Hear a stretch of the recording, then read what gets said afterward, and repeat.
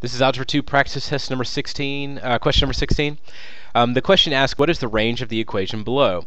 Which is generally, it has some sort of value. When I talk about range, it's generally referring to the y value as opposed to the x. The x would be the domain because x comes before y, right? And if you use doctor, d comes before r, and thus domain before range.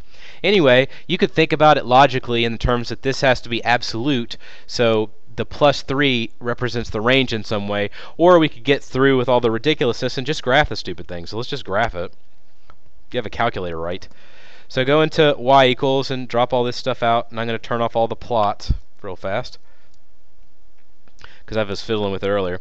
Now, to graph this, I'm going to type in negative, and then I need to go into the absolute value to do this.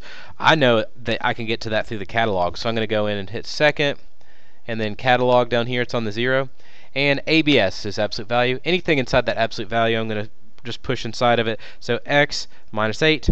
Then I got to click out and put plus 3, and then I can graph this baby. Perfect, right? And if I had changed the window out a little bit, let me flip the windows around just so you can get a better look at it.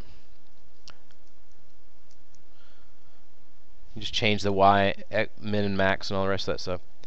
You can see that it tops off right here, but all of these values are represented, and it probably goes all the way back down and down forever.